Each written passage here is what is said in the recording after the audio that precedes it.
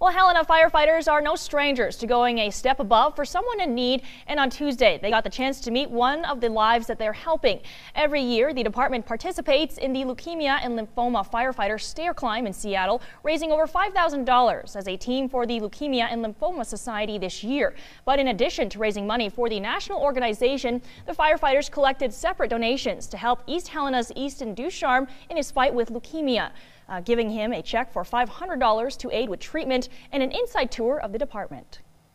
Keep him home, pretty close to home, between the hospitals and home, and so to be able to come out and see the big guys, the firefighters, and to see it all is pretty great for him at this time. To put a face to what we're doing here and to the work we're putting in and the fundraising and all that is, I know that helps me, and I know for next year training, just to put a face to the hard work that we're doing and trying to make this, better for somebody local and support somebody in our Helena community.